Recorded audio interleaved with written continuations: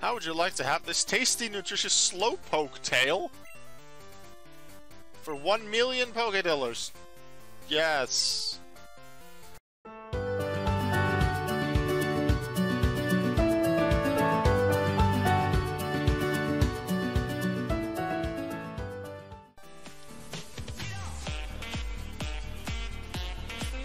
Squirrel!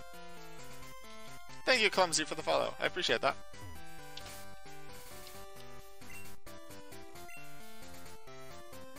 Oh, we already put Breeze at the front.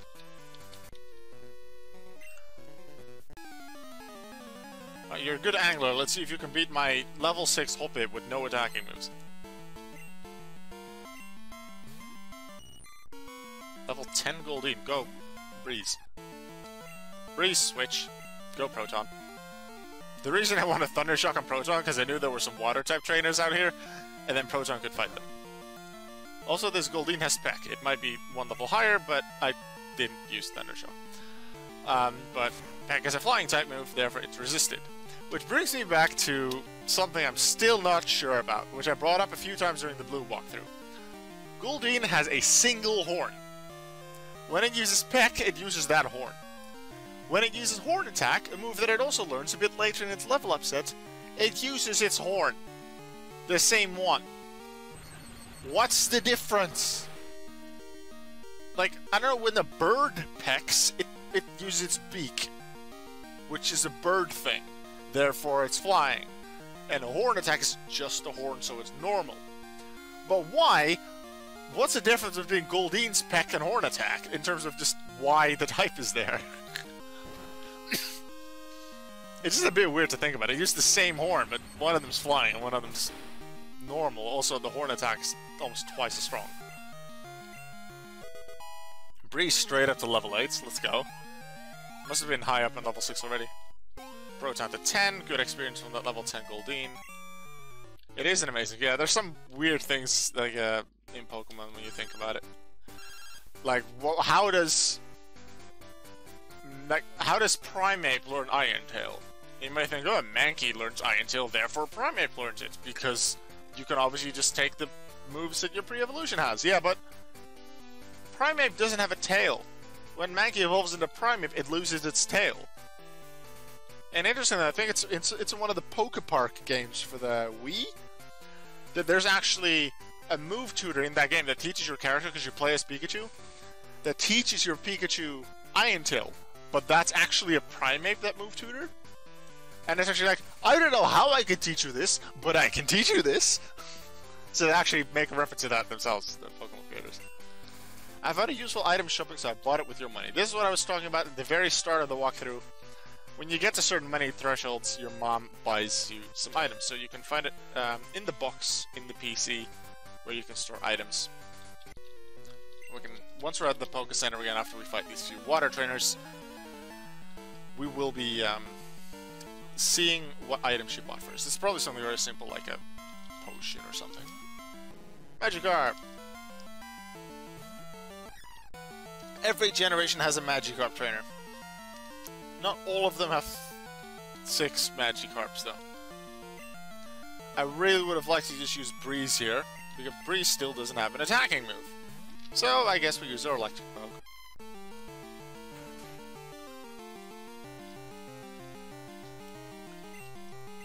Denki Shock.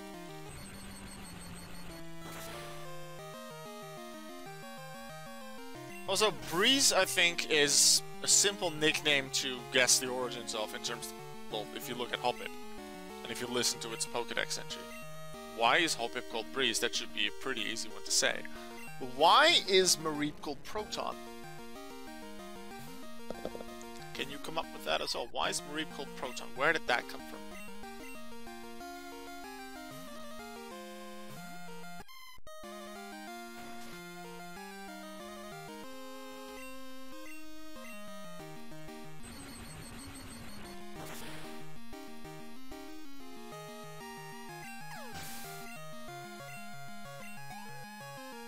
Not much EXP. So actually I'm just going to stay in with Proton to save time for switching, because this switch training isn't really giving Hoppip much at all. I say that as a level 15 Magikarp comes out. One that actually has an attacking move. Can you teach Tackle to my Hoppip so my Hoppip can actually do something? Can Hoppip learn Mud Slap? I don't think it can. But it would be nice. Because Electrons is electric and you wanted to switch it up and go Proton instead.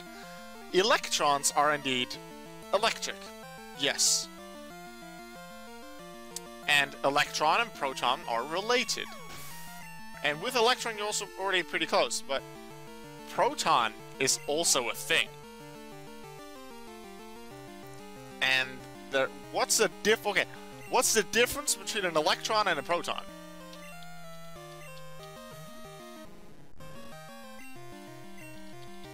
Can you tell me that? The difference between an Electron and a Proton?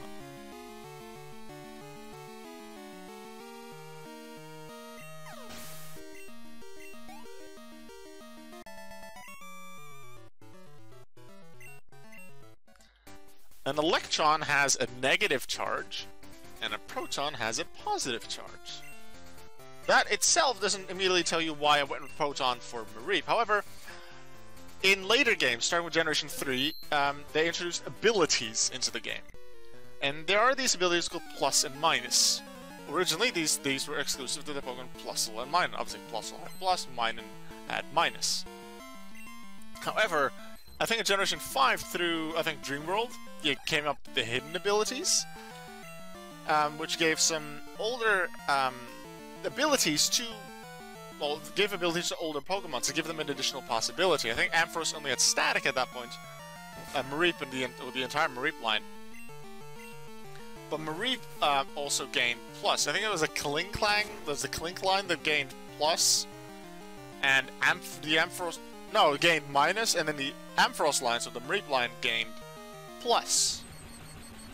Plus, positive charge, Proton.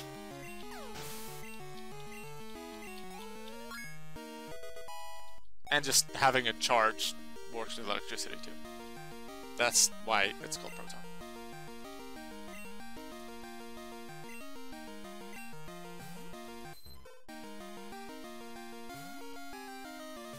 And the whole purpose is called Breeze because it flies in the breeze. It likes to have a breeze with wind, and then it just... it floats over. That's all. It's not that, That's much easier of a name.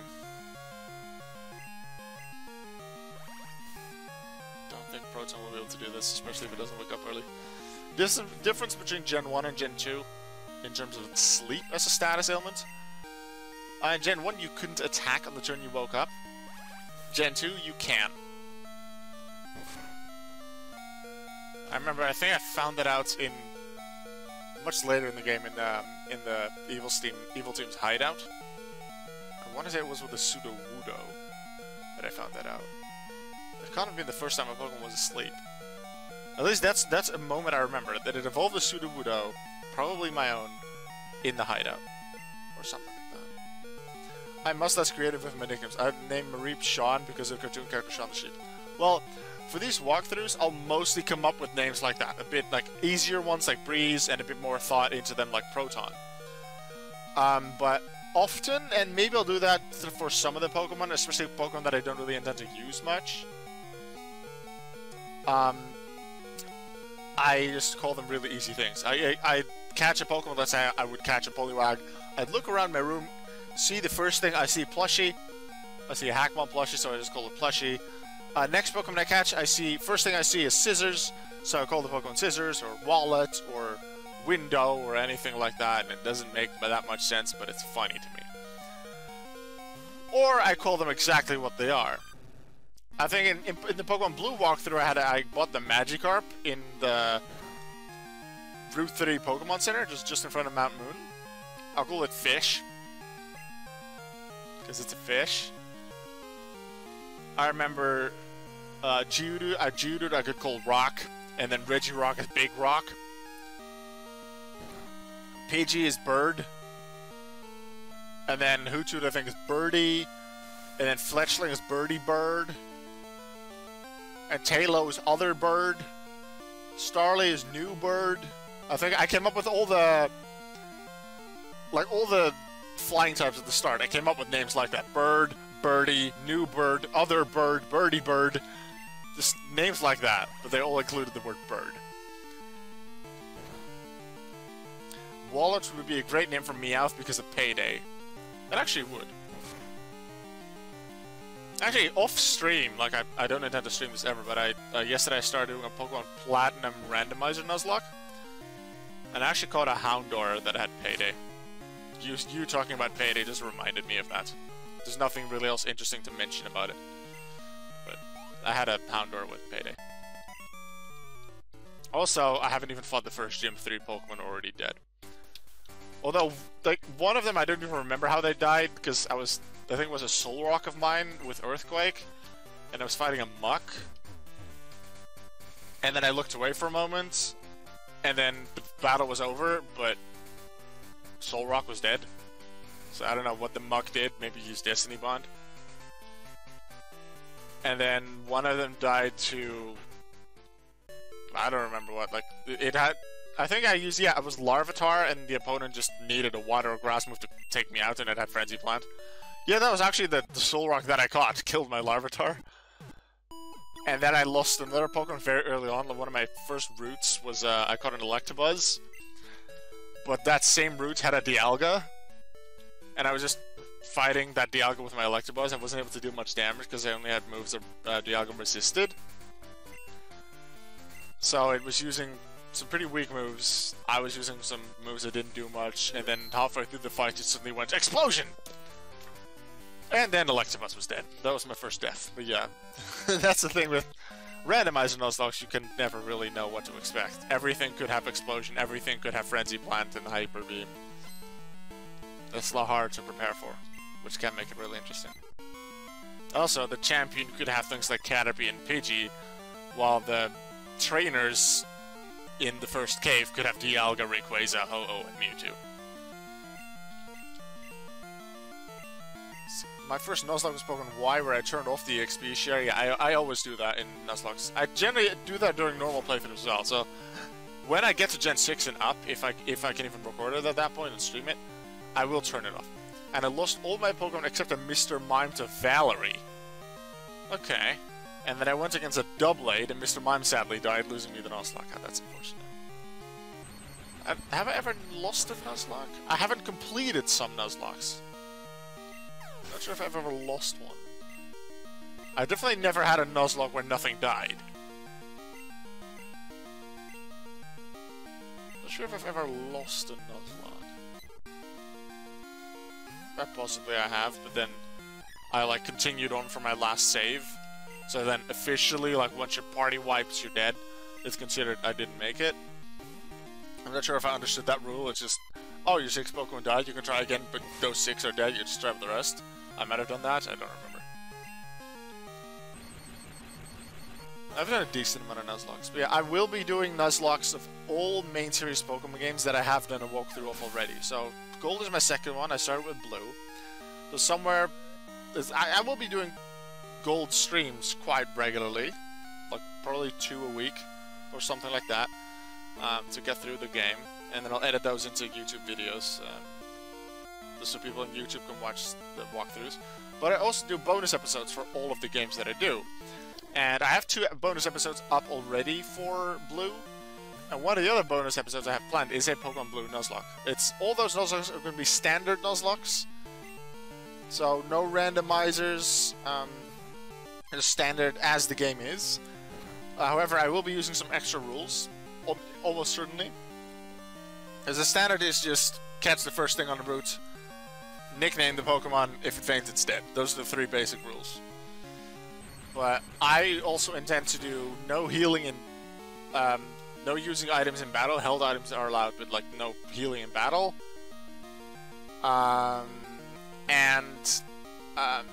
Switch thing is to set, so you can't switch when the opponent's like, oh, your opponent's next Pokemon is a Pidgey, would you like to switch Pokemon? That'll be off. I can't do that. So add to the challenge. I think there's one other rule that I often use. Alright, Breeze learned Tackle. It has a damaging move. It's still not great. Breeze is still not an attacking Pokemon, but it has Tackle. It can do a thing. Oh, let's see. It's just...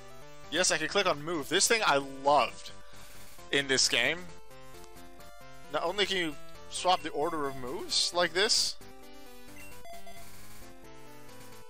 but you can see how much power a move has. You didn't have that in Gen 1. Gen 1 you had to guess. Obviously I can now just look it up on Bulbapedia, on Cerebi, wherever. But it says how powerful a move is. Tackle is 35 power. 40 power for Thundershock. Things like that. I thought that was a really cool feature.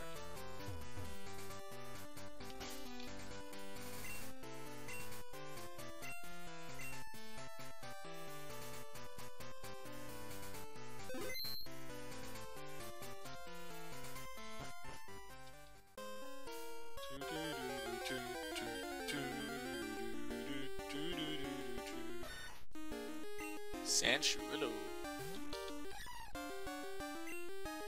I would use Water Gun with Scales, but I still don't have Water Gun.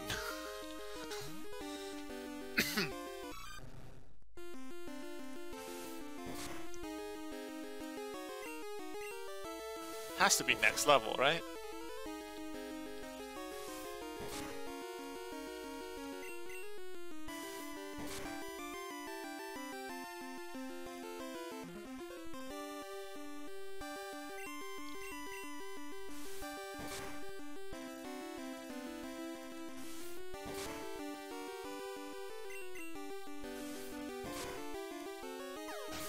There we go.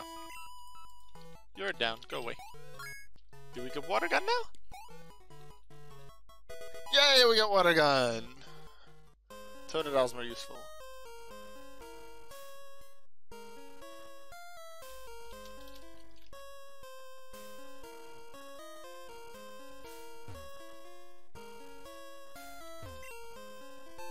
And that Water Gun came just in time.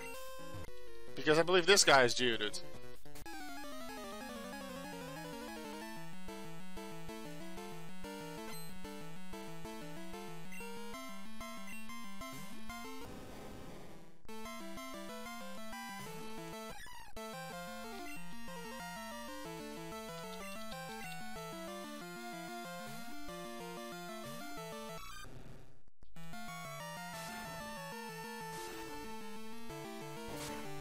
There's an Onyx.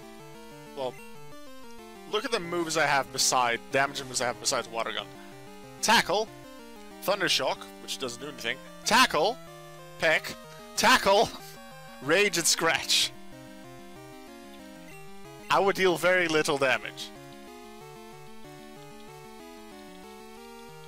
But now I have Water Gun. Also, thank you to another change between Gen 1 and 2. Moves like Bind and Wrap don't make you unable to move. They just deal a bit of damage at the end of every turn. 1/16 of your max health, I believe. But you can still move. Good improvement.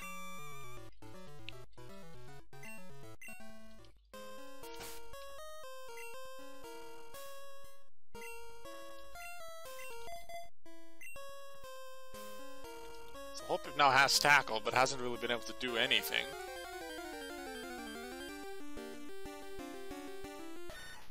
Because even though its Tackle is normal effective against a Sandshoe, Sandshoe has pretty good defenses, and Holpip still isn't a good attacker. So it can do something, but yeah, that's the thing with Holpip. Holpip is part of the main team, and it will stay on the team until the end of the game. The problem with Holpip is it doesn't learn any good moves early. So it will be a big challenge to just improvise during the walkthrough. I haven't really thought this out too far. What I'm gonna do with Holpip's moves and how I'm going to use it, because I'll switch train it quite a bit, especially early on. But eventually, I do want to start making it do moves. But the TMs for the grass moves, one of them's in like the last third of the game, you could say, and one of them is only after about halfway through.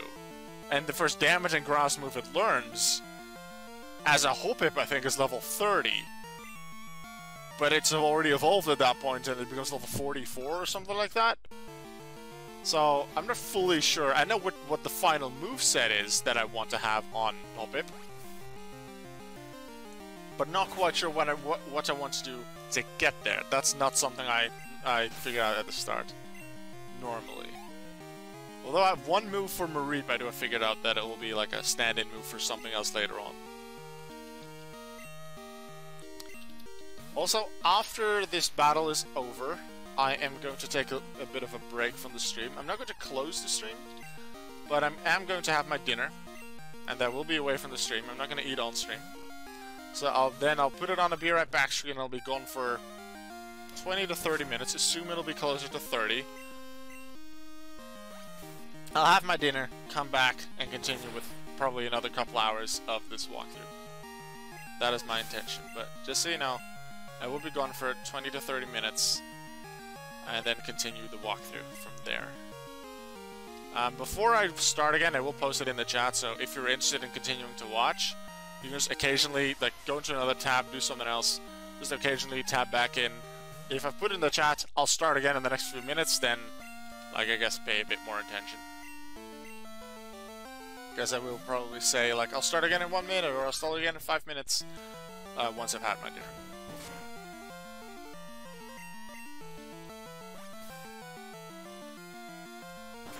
Go. Scales has taken quite a few hits from the Onyx and the different Geodude. But that does help Scales get some EXP, and Hoppip gets some as well.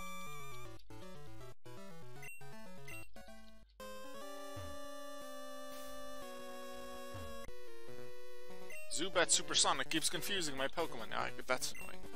I'm seriously upset about that. Me too! Like, it hasn't happened much. I haven't seen that many Zubat, which is great, but Supersonic is an annoying move. It's confusion in general, because it's a chance-based status effect. And then, but Supersonic is that annoying, especially if you're using it yourself, because it's 55% accurate. Then again, like, I prefer the opponent have Supersonic than Confuser, because then they'll miss almost half the time. Which is a good thing. Also, Coughing doesn't resist normal moves, or flying moves like Tackle, Peck, and Scratch. However, Coughing has a strong defense stat and a lower special defense stat, so Water Gun is still the most effective move.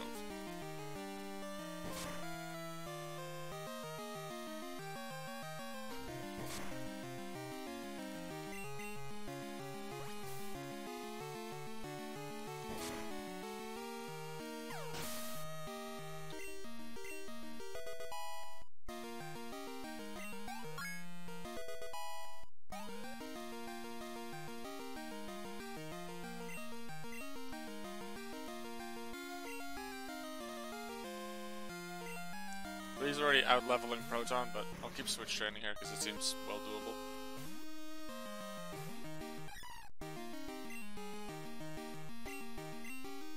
Actually, I could have used Thunder Shock. That's another special move I have with Proton. I already selected skills.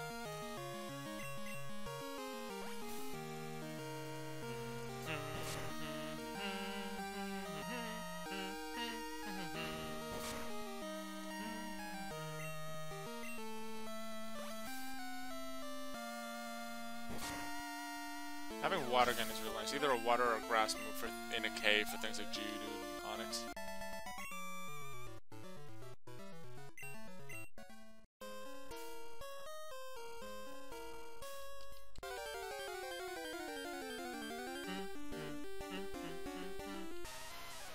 There's the Geodude. And there's me running because I don't want to fight a Geodude. Great Ball. I was gonna check if Mud Slap can be learned by Hoppip. I'm pretty sure it doesn't. But that would give it another move to use, and I would like that. Nope, Flutters and even Scales can learn it. Wow. Oh. I didn't know that. There's not a lot of electric types that I'll be facing, so I don't really want to teach it to any of them. How do you plan to evolve your Onyx if you're going to? I'm not going to. I just got the Onyx to show off the in-game trade, so I caught the Bellsprout, traded it for the Onyx. Onyx is just there to fill up a party slot. The moment I catch something new, Onyx is the first one to go out.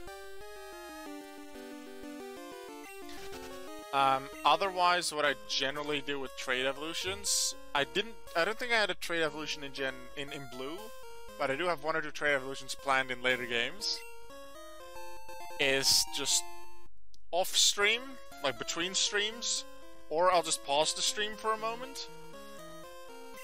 I will trade it to another game and then trade it back. Something like that. I remember in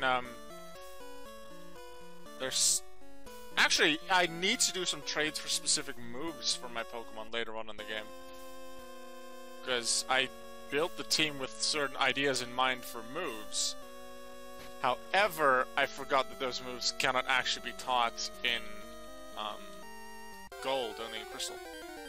But I do still intend to go with those moves, so it's not like fully only on Gold. I'm making use of something that's in Crystal, so I wouldn't call it cheating. It does feel a bit weird, but I decided I'm okay with it.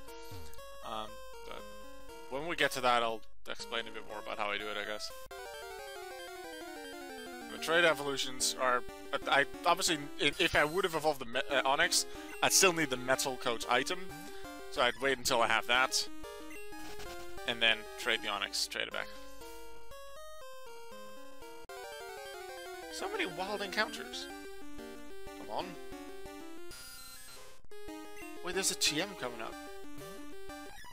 Wonder if Breeze gets that. Actually, I'm not going to teach it to Breeze, because I know there's another move coming up a little later. It'll be in a couple levels' time, but that's a move that's even better than the TM that's, like, right after this guy.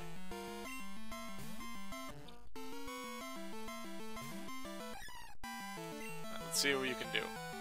Tail Whip.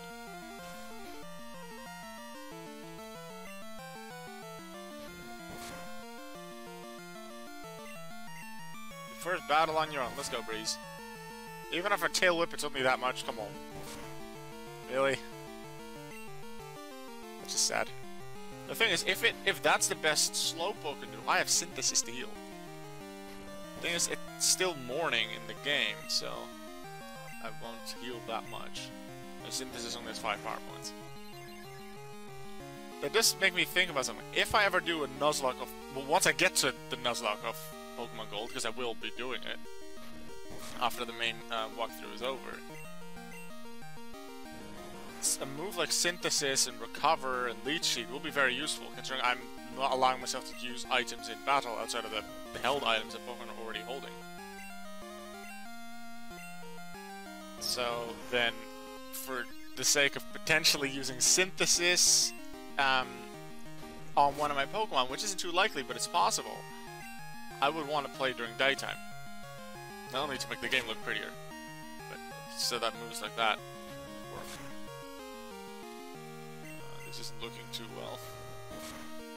You can beat it down. Maybe with some more, 2 more synthesises, I can do it. Come on. I could also use the potion, but I have synthesis as well, and that way it'll feel more like Breeze actually won the fight on its own once it wins. Stop dealing more damage than I'm healing. You crit too many times, you're a Slowpoke. Actually, it doesn't matter. Speed doesn't matter here. Tackle. I might just make it as long as they don't get a critical hit. I need 1 more. Go tackle. Hoppip wins the fight. Hoppip is king. Go Breeze. Level up. Level 13. Trying to learn Poison Powder. Yes, that's useful. It's not a damaging move by itself, but it is a move that can help damage Pokemon. I will take that very much. Oh, I'm clicking on wrong buttons. Okay, Pokemaniac Larry has been defeated. Breeze now has Poison Powder, which is a nice move to have. Helps damage other Pokemon. And we'll put that in the 2nd slot.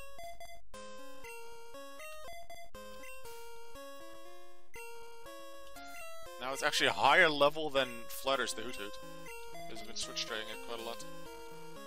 It's time for Proton to do something. Can't do much against the Geodudes and the Onix and stuff. And Sandshrew.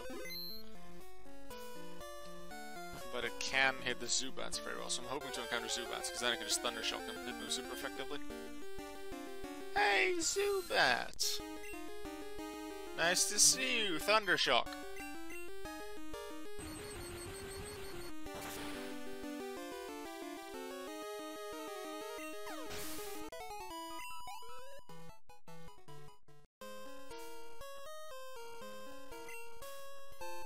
TM39, the second TM you can get in the game, containing Swift. Decently powerful, normal move, 60 power, doesn't miss. Proton and Flutters can both learn it. Swift isn't a move that is on anyone's final moveset, so I can teach it just for anything. Don't want to teach anything specific. Let's think. I'm also thinking of a Pokemon that I'll catch in the future. No, that one will have a better move. Sure, I'll just teach it to Proton. Because there'll be a better move than Swift available in not too long time, so then I might even replace Swift.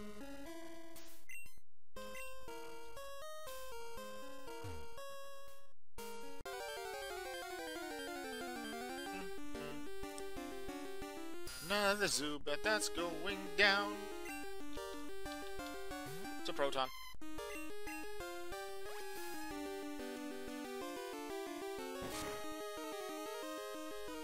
Thunder Shock.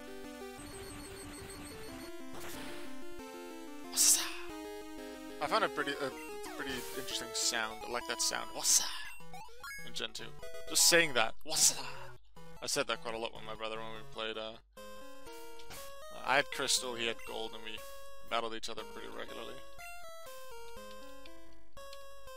Vacation, had our link cable. Took each other vacations with someone else with the game. It was fun.